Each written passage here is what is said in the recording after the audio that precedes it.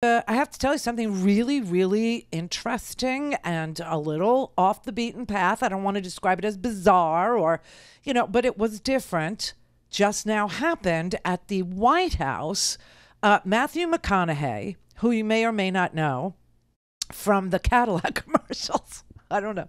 I mean, I think, he's done a lot of work, but everybody understands the Cadillac commercials. They're just so strange. And so Matthew McConaughey, they are just so unique. And apparently he is too, because he is from Uvalde, Texas, small world. And so last week he was down in Uvalde visiting his old hometown, like Brett was at his old hometown this weekend. People like to go home.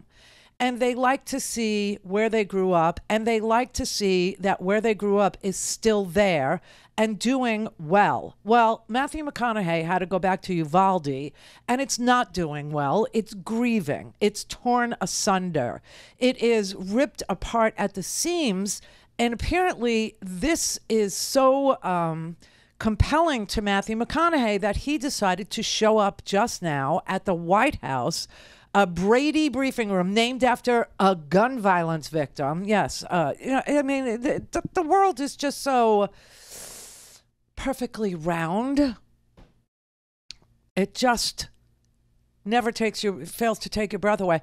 But Matthew McConaughey just went to the Brady briefing room to address the press corps and the senators in the United States Senate. See, the House will pass gun reform legislation. The House has continually passed gun reform legislation. When you have a Democratic majority in the House, you can get gun reform passed every single time.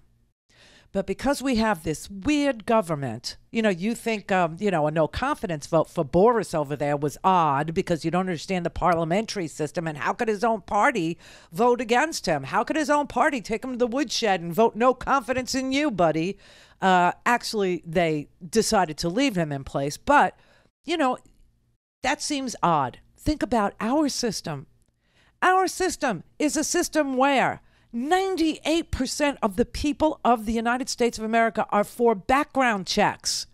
60% of the people inside this here country think that gun violence is preventable and we ought to prevent it, which means 40%, not of the country, of Republicans, which are 27% of the country. So 40% of 27% of this country think mass shootings are, quote, just something we have to accept as part of a free society.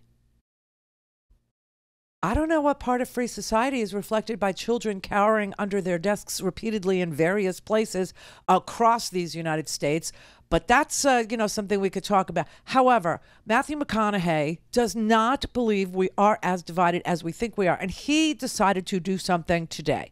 He went to the Brady briefing room, and first he recognized all of the 19 children who died in the only way that Matthew McConaughey could.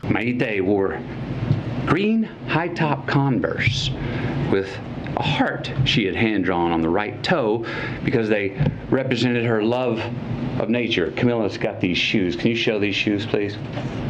Wore these every day. Green Converse with a heart on the right toe. These are the same green Converse on her feet that turned out to be the only clear evidence that could identify her after the shooting. How about that? Wow. I mean, it was from the gut. It really was from the gut.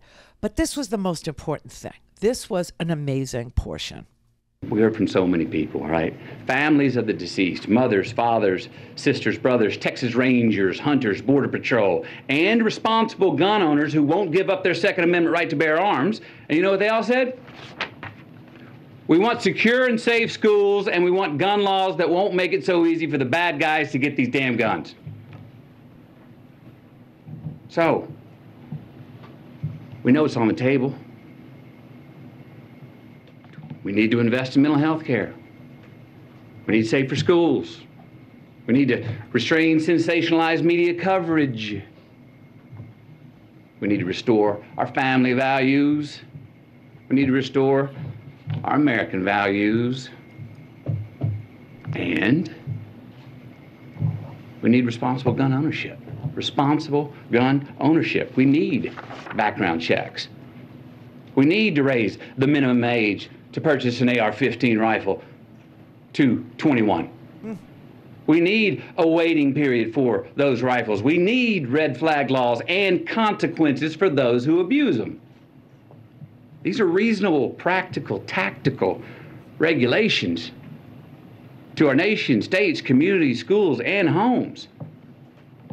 Responsible gun owners are fed up with the Second Amendment being abused and hijacked by some deranged individuals. These regulations are not a step back. They're a step forward for a civil society and the Second Amendment. Look, is this cure-all? Hell no. But people are hurting. Families are, parents are. And look, as divided as our country is, this gun responsibility issue is one that we agree on more than we don't. It really is. It truly is.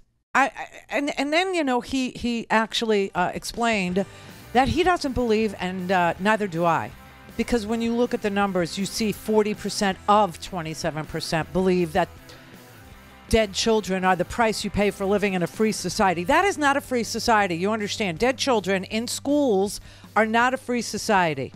That is a society where some people are free to terrorize school children, where some people are free to terrorize entire neighborhoods, where some people are free to do violence to other people without checks on that terrorism.